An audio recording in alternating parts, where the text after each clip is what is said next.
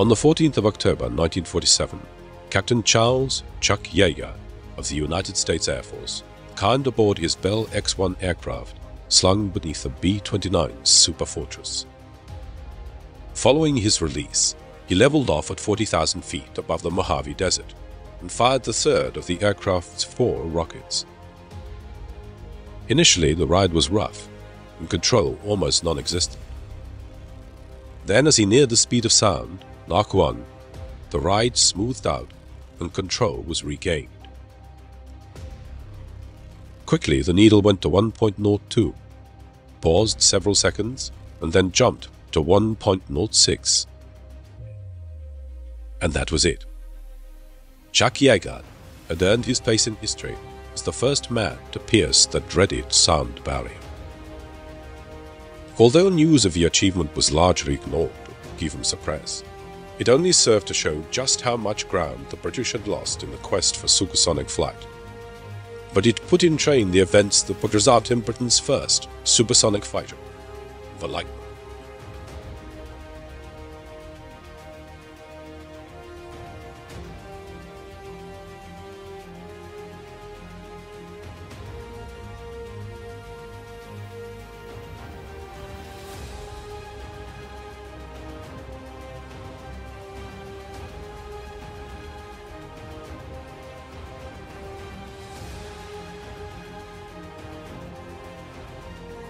By 1942, there had been a number of incidents of pilots failing to pull out of dives whilst locked in combat.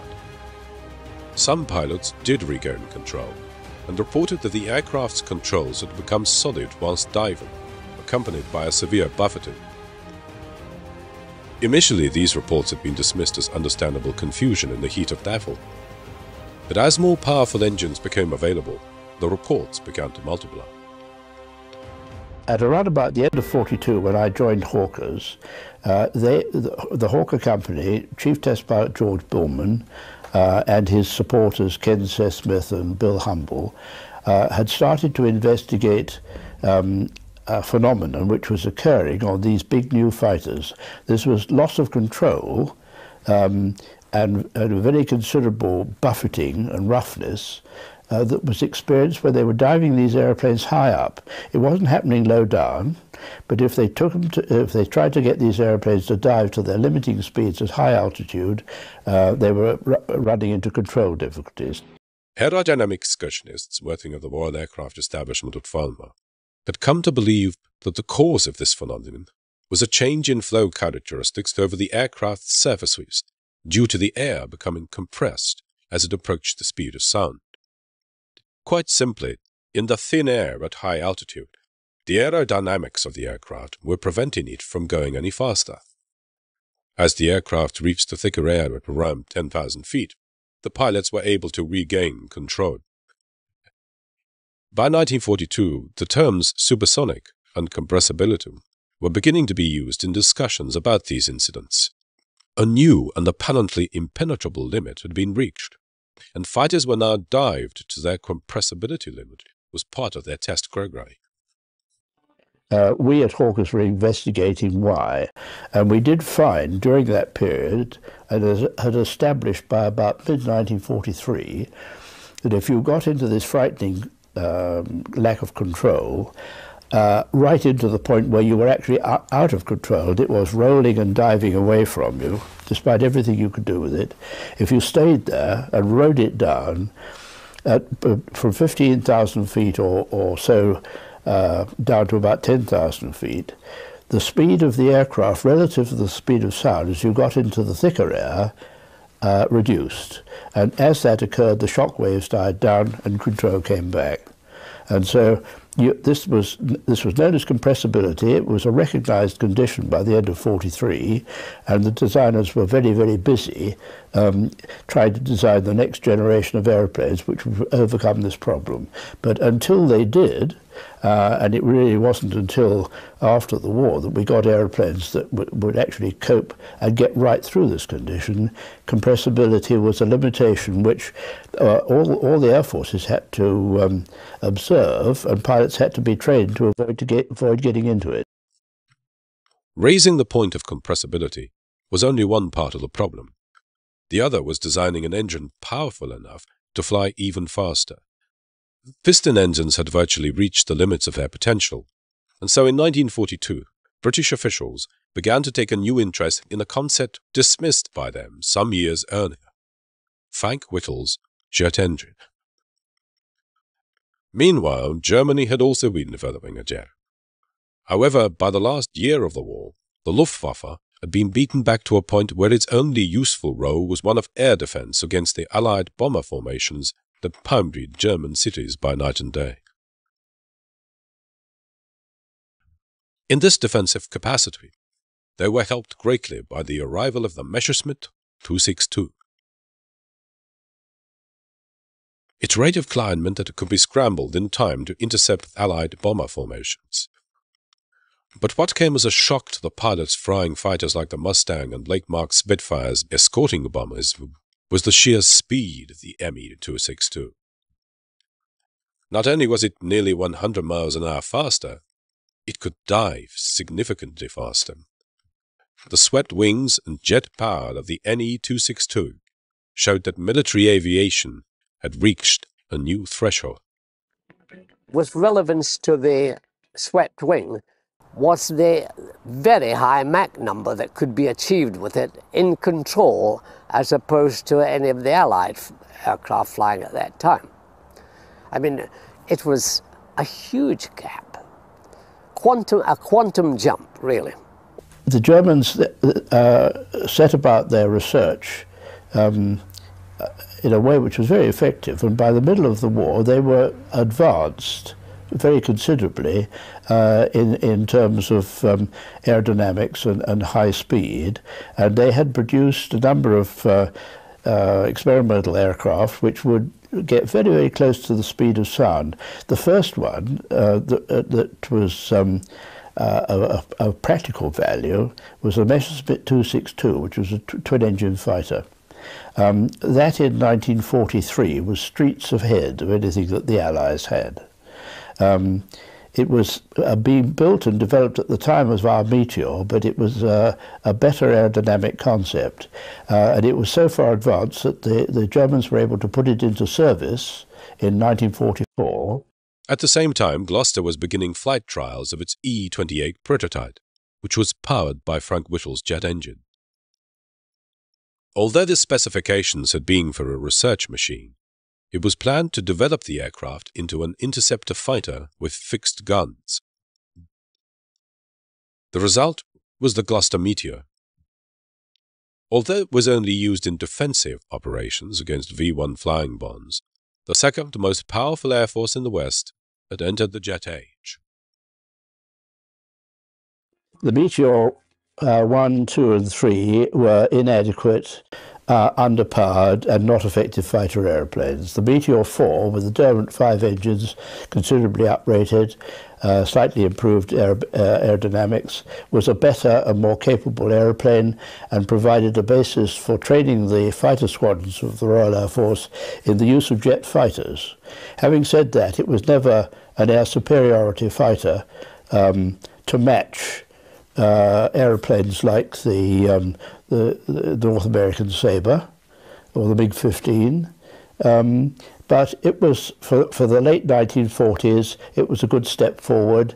It was a reliable aeroplane, and it trained the Air Force to fly formation in jets and do high-speed intercepts and so on. There was, however, more to the beginning of the jet era than the introduction of this new and greatly increased source of power. Compressibility remained a problem, even with jet power. The challenge was now to produce designs that were aerodynamically capable of controllable flight at even higher speeds. And so the period immediately following the Second World War was one of change and excitement in aviation. The Allies lost no time in scrutinizing German research data on transonic aerodynamics. But the race to go supersonic was all but over, even before Chuck Yeager began his historic mission. The British government had cancelled the Miles M52, a research project begun in 1942, but now in its final build phase. The aim had been to design an aircraft capable of going supersonic. It had a number of design features that made it look remarkably like the Bell X-1, but there were misgivings about its potential in high places. The official reason was that the cost was too high, and besides, flying through the sound barrier would be too dangerous for the pilot. When the news came, I was absolutely shattered. And I think we were sitting in the jet flight when we got a notice from the director telling us that the project had been cancelled. And it was as if we'd all lost a best friend. Really, I can only say we were totally crestfallen at the time. And at first, that was how it was. Then it began to boil up a little into anger that this had been done without consulting us. We felt, as the test pilots, we should have had a say in the matter.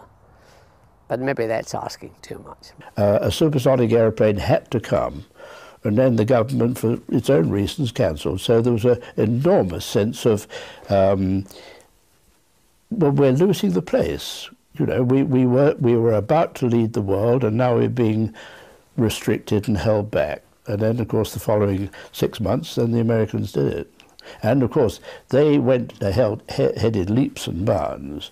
And we, in fact, lost about 10 years in the development of military fighter aeroplanes as a result of that decision. Meanwhile, the RAF soldiered on with its Meteors and de Havilland Vampires, which had come into operational service in 1946. Despite its outdated design, the Meteor went on to set the world speed record in 1946 of 606 miles per hour. However, it was becoming clear that the West faced a new threat to peace from Soviet Russia and her satellites in Eastern Europe. Russia had been massively hurt by the war, and its leaders and people never wanted to have such pain inflicted on it again. For this reason, she began a program of rapid modernization of her armed forces. In particular, the Air Force benefited greatly from help given to her by her former allies. B-29 bombers, formerly belonging to the U.S. Air Force, provided the basis for a new long-range bomber force. Then Britain provided the Soviets with a batch of Rolls-Royce jet engines. Soon the Russians had a transonic jet fighter of their own, the MiG-15. Soviets' intentions became even clearer when in December 1947 they mounted a blockade of Berlin. The Iron Curtain had come down across Europe. The Cold War had begun. To compound their problems, the RAF were horrified when Australian Air Force Meteors were shot out of the skies by MiG-15s during the Korean War. However, in Britain, the Chiefs of Staff had already begun to respond to the threat. An order for the North American F-86 Sabre had been placed to fill the gaps in the country's air defenses, while new British-built swept-wing fighters were being designed. Like the Sabre, they would be capable of even greater transonic performance. At the same time, Britain's first jet bomber, the Canberra, began its flight testing. The Canberra was built by the English Electric Company, under the leadership of Chief Engineer E.W. Teddy Petter. The Canberra had been specified as a replacement for the Mosquito. However, it became clear during the design process that this aircraft would have superior performance to all of the RAF's current fighters. It was capable of flying at 55,000 feet, at almost 600 miles per hour, well beyond the range of any interceptors. Whitehall was not convinced. In the fullness of time came the summer exercises, whereby traditionally Bomber Command would set up attacking forces coming in from the Low Countries to be intercepted by the fighter defences of this country. And it became very, very apparent that when the Canberras came in, that the Meteors weren't going to get anywhere near them. And progressively, the Canberra force was ordered to come lower and lower and lower until the Meteors could actually catch them. And they actually had to come down to about 30,000 feet before they could do that.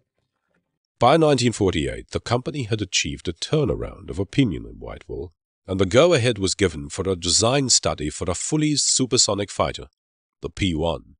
In the discussions in 1948 about the future fighter, I was asked as a chief test pilot what I felt about the practicability of flying at supersonic speeds on intercepts and in combat. And I said I didn't think there'd be any problem because it was all a question of relative speeds, and that the only thing we had to resolve was controllability, and we had to overcome the problems of compressibility and make the aeroplane fly as accurately, as smoothly and precisely at supersonic speeds as the current generations were at subsonic speed. The P-1 evolved over a period between 1949 and 1953, against a background of hazardous research into supersonic flight. De Havilland had developed an unusual tailless design, which later became known as the Swallow.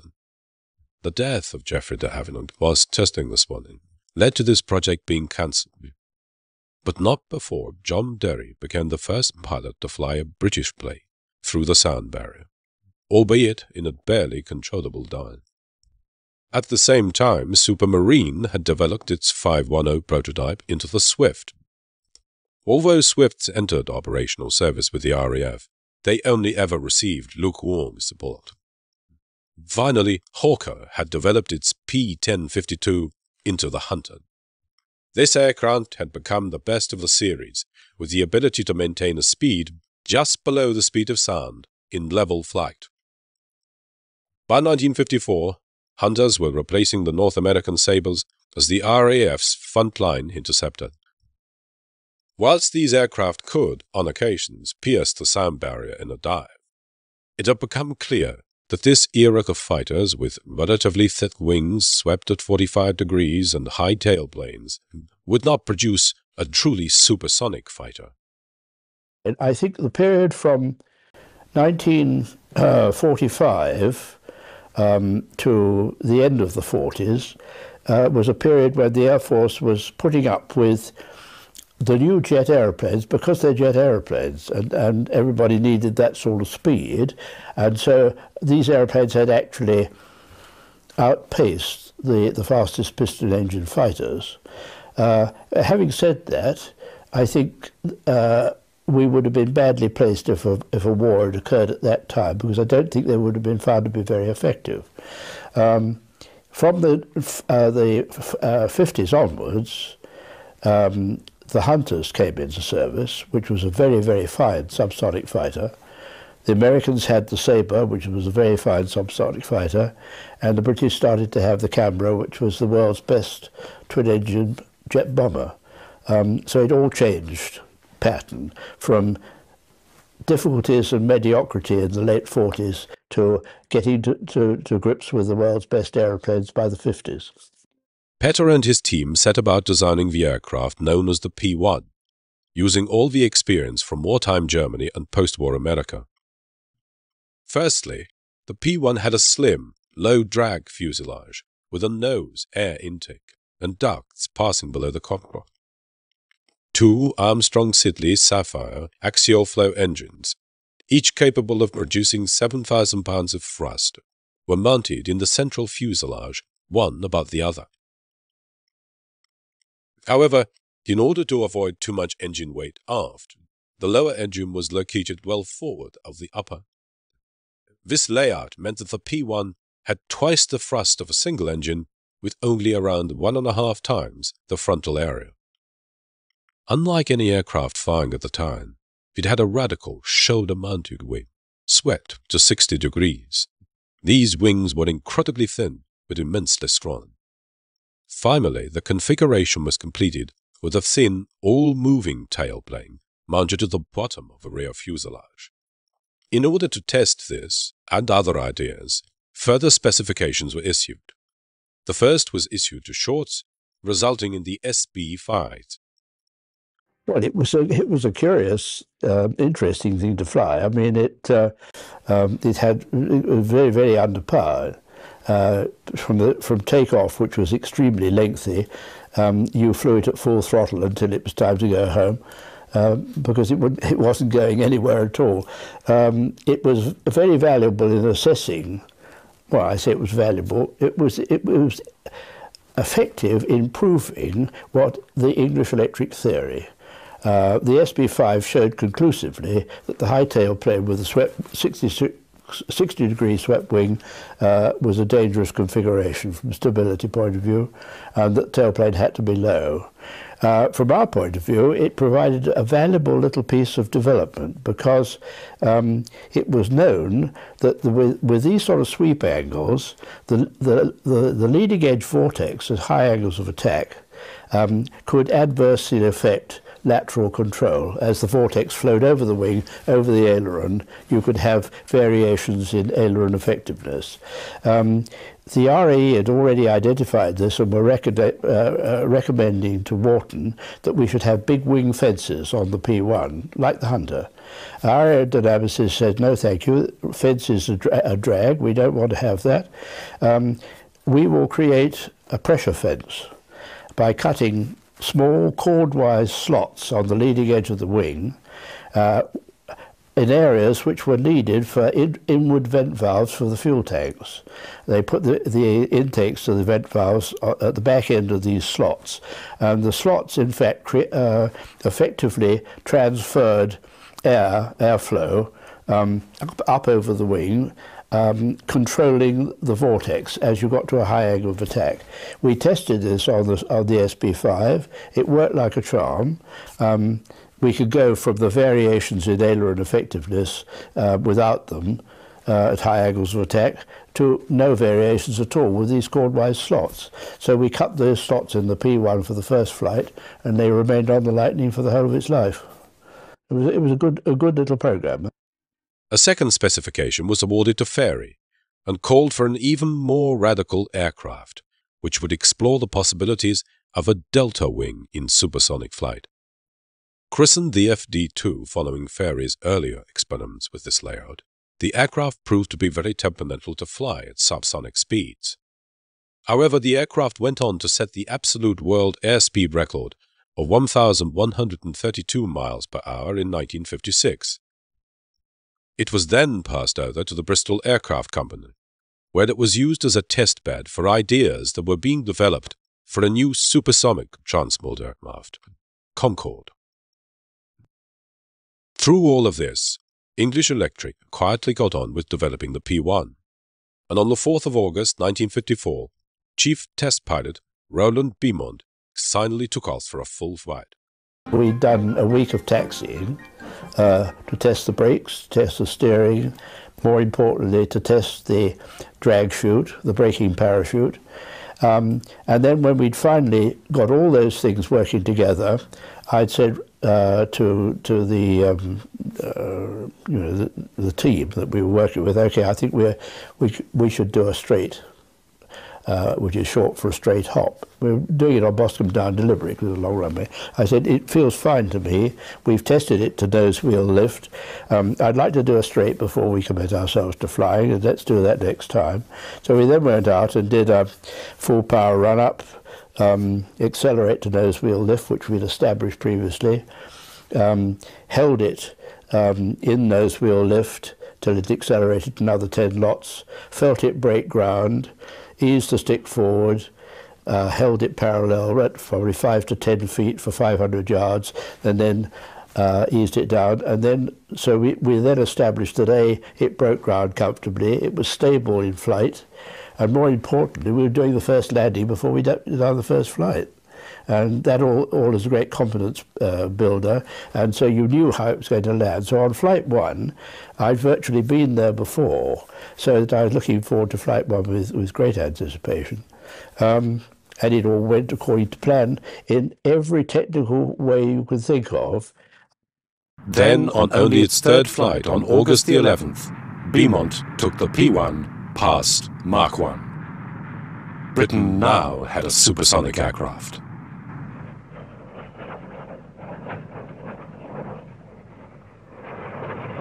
So next flight was Flight 3, and we planned it on the third flight as a normal professional plan to take it up to 40,000 feet, accelerate to 450 knots and see what happened on the Mach meter and how it behaved in control and stability. And somewhere around about Selseyburg, going up the channel on a bright sunny day, the Mach meter went to a 9.8 as it had before, hesitated there for a very short time, then swung up to 1.02 and we were supersonic. And I took my hands off the stick, my feet off the rudder bar. The aeroplane stayed absolutely firm, no trim displacements or anything like that. Small control inputs, left stick, right stick, pitch up and down, smooth, stable responses, and we had a supersonic airplane. No vibration, no buffet, nothing at all. That was a good feeling. Yet world events were forcing the pace of change. The Soviets had detonated their first nuclear bomb, and were now building a fleet of bombers to carry these lethal weapons. In addition, they had now developed their first supersonic fighter, the MiG-21. The Americans had developed the Sabre into the supersonic F-100 Super Sailor, and had also embarked on a program of developing a new concept in which the aircraft formed part of a Turco package combining supersonic performance with missile weapons. The RAF was intent on following. At the same time, Britain was developing a long-range jet-powered bomber force capable of delivering nuclear bombs. It was envisaged in a white paper delivered in 1957 that these V bombers would form Britain's deterrent force. At the same time, the defense of their bases, and indeed the whole of the United Kingdom, would ultimately be entrusted to surface-to-air missiles. In the meantime, air defense lay with the all-weather Javelin.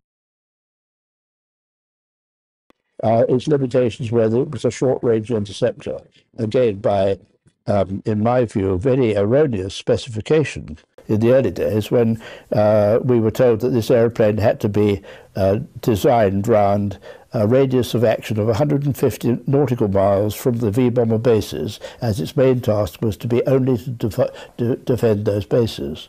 This limited the airplane enormously, and I actually went, after the first flight of the Lightning, I wrote a very positive handling report on it, and I concluded by saying, however, despite all that's gone before, we will never stand a chance of exporting this Lightning anywhere around the world until we double the internal fuel capacity. And a ventral fairing was introduced to accommodate an extra 250 gallons of fuel.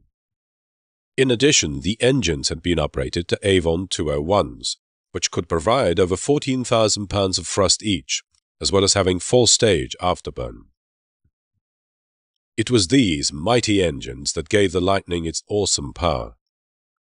They were so powerful, the pilot could literally stand the aircraft on its tail and climb vertically. A spectacle that would thrill millions of spectators around the world in years to come. I think it's summarized by the famous pilot of Johnny Howe Squadron 74, when he was interviewed after his first flight in a Lightning, and the interviewer said, well, how did you get on your first trip with the Lightning? He said, super. I was with it all the way till I let the brakes off. I remember I was talking to, I think it was Rowley Beaumont or Jimmy Dell, and it was at the time when they were trying to sell the aeroplane in Europe, and a test pilot from one of the European countries came over to fly a Lightning from Wharton. And they said to him, we use ordinary full power on takeoff, not reheat. Don't use reheat. And they watched him take off, and he decided he was going to use reheat.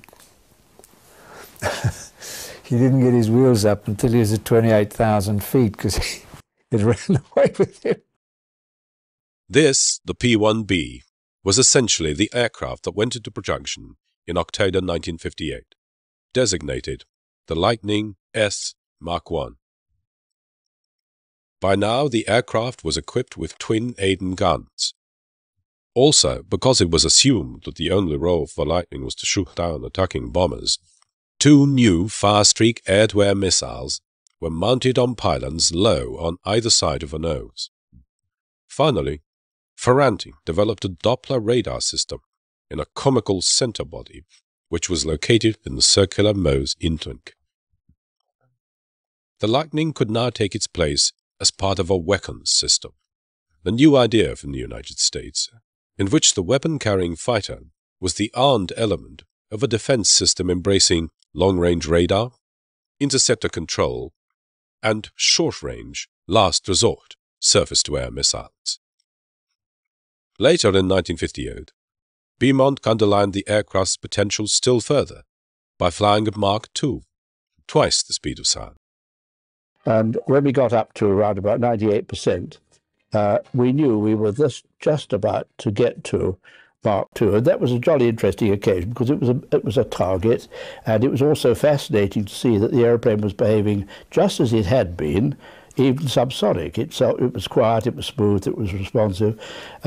You're looking for any errors or discrepancies. Engine instruments were fine, the temperatures were in limits. And then we got to Mark II, and it could almost be an anticlimax because there was Mark II on the gauge and nothing else was happening.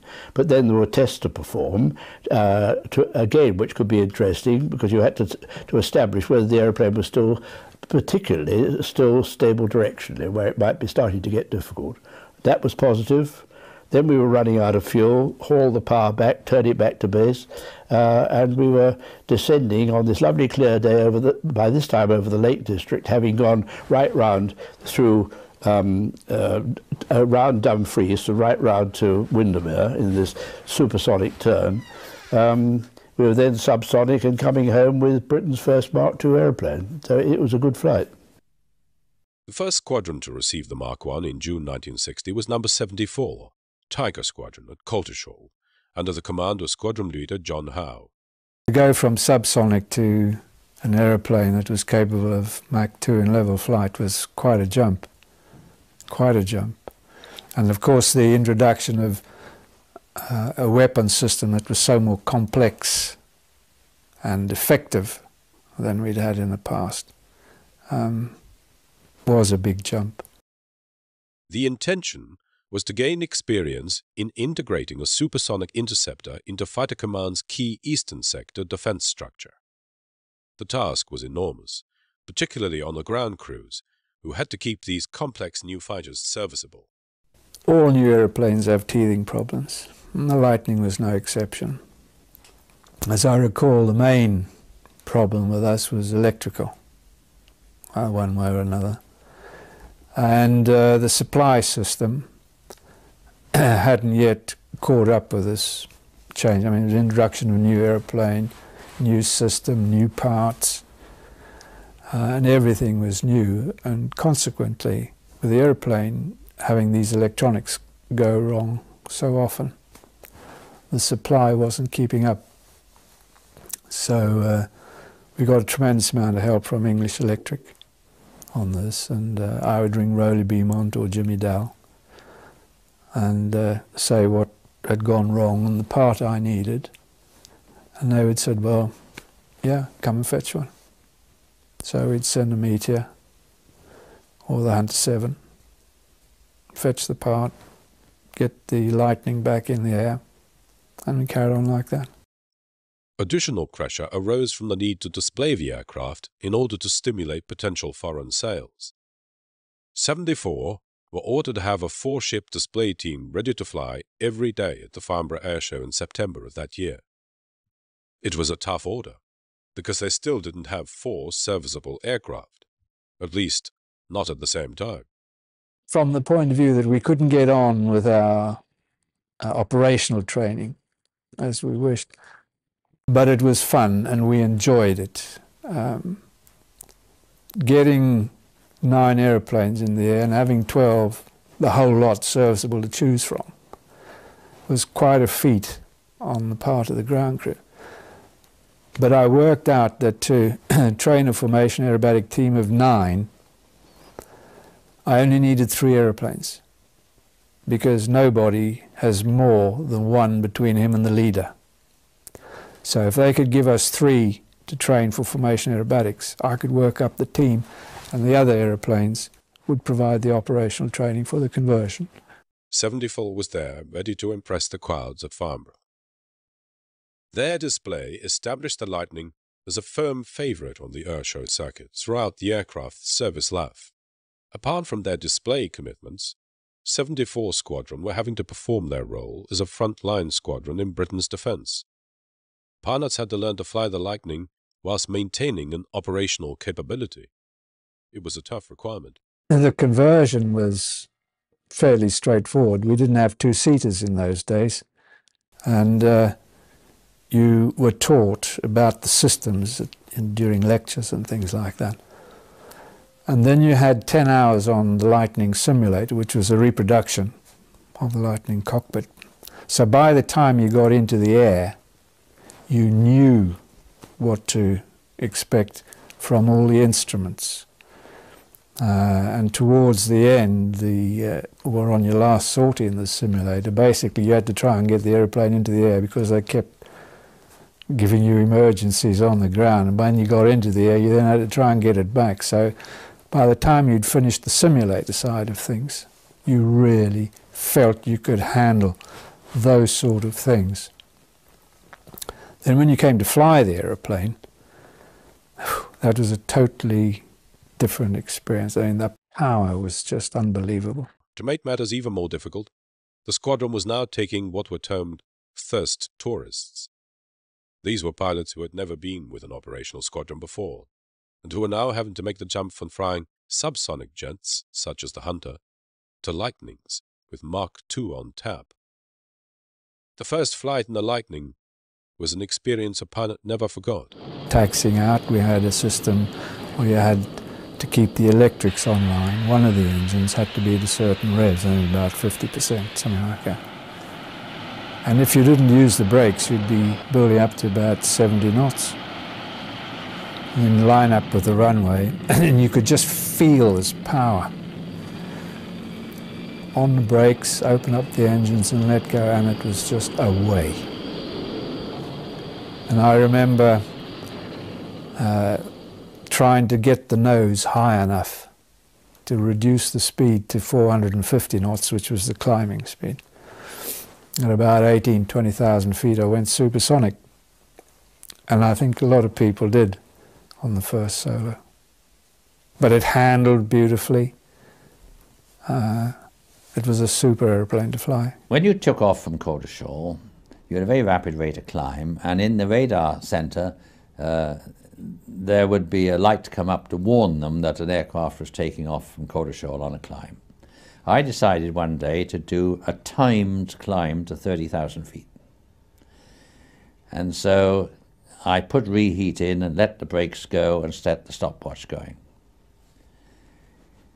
And I was passing 12,000 feet when air traffic called me and said, check at 15, friction ahead. I immediately replied, sorry, now passing 18. And we got to 30,000 feet in 1.5 minutes in reheat. But it was a great aircraft to fly, a great, the last of the great sports cars, many people will tell you. It was built to fly with delightful handling characteristics. But once you were airborne, it was actually very busy because you had to fly the thing and at the same time operate this, the radar and weapon system. I really couldn't believe I was so lucky to be flying this airplane. It was a quantum leap, of course, from the Hunters that I'd been flying. Certainly, I didn't find it as difficult to fly as I perhaps imagined, in the sense that it was a fairly easy airplane to fly. The Lightning's Achilles heel, its lack of endurance, was a constant concern, and the aircraft would have proved totally inadequate had it been necessary to reinforce RAF commands overseas. However, the technique of in-flight refueling had been perfected, aided by an availability of Valiant and Victor bombers converted to do the job. Converting the Lightnings in order to take advantage of this capability was fraught with difficulties. Firstly, there was the question of where to put the probe. When we first saw the probe mocked up in the mock-up at Wharton for the Lightning, probe on the Lightning, I couldn't believe what I was seeing. This was one of the few occasions when there hadn't been direct coordination between the design department and the flight department, where normally all flying matters there was sort of interchange of views. And the probe, I looked at this thing from the cockpit of the mock-up, and the probe head was behind my shoulder. And I thought, how the hell am I going to steer that into a drogue that's coming down like that? And I pointed this out to the designers. They said, oh, well, nobody's objected before. So I said, well, I'm objecting now. They said, too late, we've already issued the drawings. So I said, well, you're going to have to change the drawings, aren't you? And we had a hell of a row about that, and eventually got it extended forward so that you could see the probe head in the windscreen where it ought to be. Refueling initially, it was tricky. I don't know whether you've seen the refueling probe on a Lightning, which was very much an afterthought, and like many other things. But it was relatively tricky initially, but rather like riding a bicycle. Once you've got the act, it becomes fairly second nature. And certainly if you do a lot of it, when you're doing it sort of on a regular basis, then the problem tends to go away. The problems with the original flight refueling of the Lightning was that we were refueling against the Valiant tanker first of all, and then the Vulcan, which had only at that stage a centerline probe and drogue. Sorry, not a centerline probe, a centerline drogue with a big basket, which of course was effectively designed to refuel other V-bombers. So you had this enormous basket into which you stuck your little Lightning probe, and if there was anything of a wiggle on this hose, it would just literally whip the end off your probe, and that was it. Progressive development continued, resulting in the Mark II in July 1962, with fully variable afterburning avons, as well as an autopilot and steerable nose wheel. This was followed by the Mark III. The Lightning F3 marked a major turning point in the Lightning's development. Firstly, it had a broader, more angular fin, flattened at the top. It also had a kinked and cambered wing edge, which was flatter at the end than before. But perhaps even more significantly, the Lightning F3 had no guns. The Fire-Streak air-to-air missile had been developed so that it was now fully integrated into the aircraft's guidance systems. Big mistake to drop the guns. I think every fighter pilot would tell you to drop guns from a fighter airplane, yes. And certainly we all felt that was a big mistake. And of course it was redressed when the Mark VI came into service and they put them in the pack. But again, it was a problem of space in the aeroplane. If you put a bigger weapon system in, a bigger radar with a lot more black boxes, there just isn't room for guns, and that was the problem, I suspect. This was the era of QRA, or Quick Reaction Alert.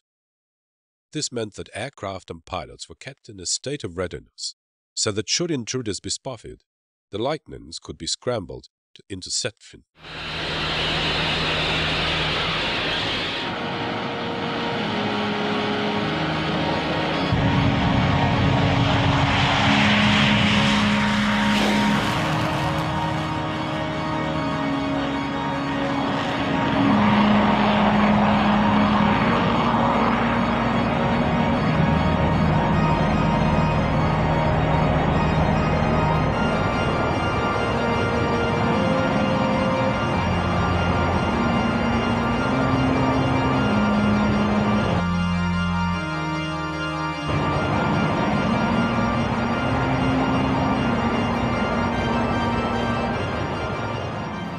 Our role was to intercept far enough out over the North Sea, basically high or low level, to prevent them from firing missiles at us.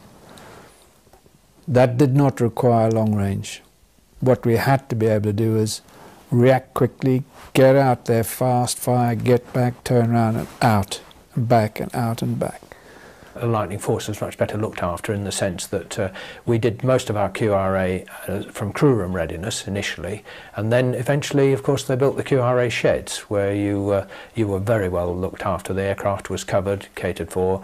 You had sleeping facilities, so it became quite a pleasant environment. In that, if you can call sitting QRA a pleasant environment, because of course, for quite a lot of for the time you're on QRA, you're dressed in your flying kit. And when you're wearing an immersion suit, you know that wearing it for a lengthy period, it becomes fairly exhausting.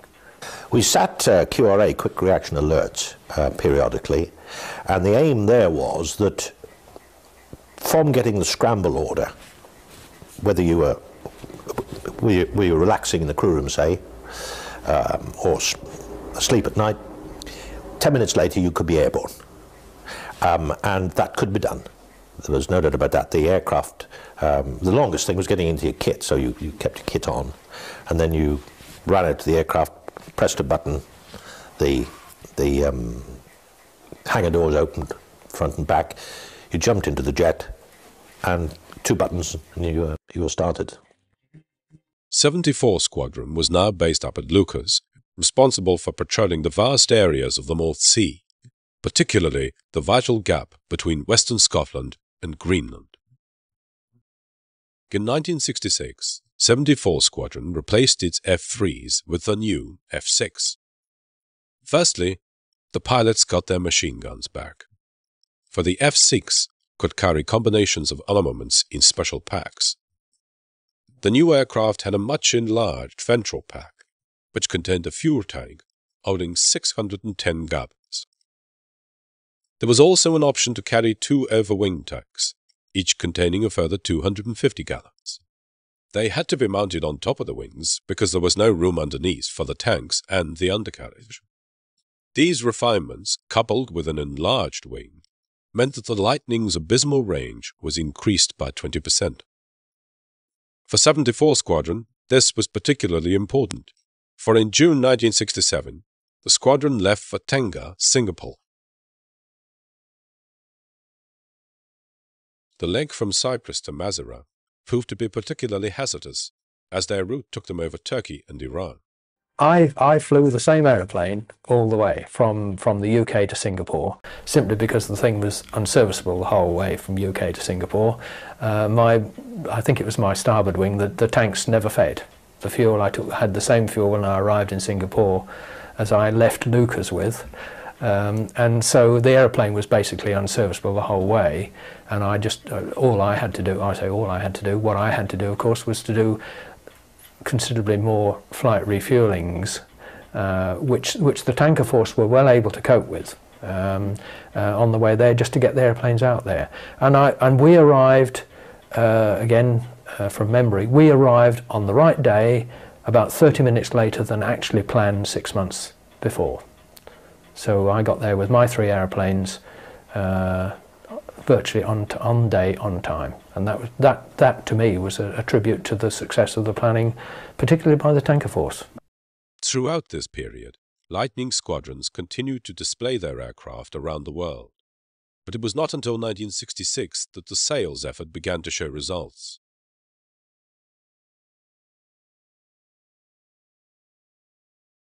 What we had to do was to explain to the Saudi Arabians that if they bought a Lightning with all its enormous capability, it wouldn't be the Lightning that the Air Force was restricted with, which was the Mark VI, but that it would have additional capabilities of reconnaissance, up to supersonic speed reconnaissance, underwing stores, rockets or bombs, 2-inch rockets. It was a multi-role airplane, and overwing tanks as well. We had done all of these things separately. Now we were going to bring them all together, except for the Vinton camera pod, if the Saudis wanted it. They came over and they did an evaluation. They said, we will not entertain thoughts of having your airplane until our test pilot tests it, you see. And they sent a chap over by the name of Captain Hamdan and said, we will fly your Lightning. And we said, okay, fine. What experience has he had? And they said, oh, he's current on Sabres. And I said, yes, well, that's all right. A Sabre pilot could convert onto a Lightning with some dual. There won't be time for that, the Saudi authorities said. He'd do one dual flight and then one solo flight in the Lightning. And during that solo flight in the Lightning, he must go to Mark II. So this was a chap who was going to do his first flight on a solo flight on a Lightning and go to Mark II on one flight. I mean, it throws the Lightning conversion unit at Coltishore and things into complete disarray, I thought, like that. The Lightnings exported to Saudi Arabia and Kuwait were variants of the Mark VI, but with ground attack capability, as well as versions of the two-seater T5.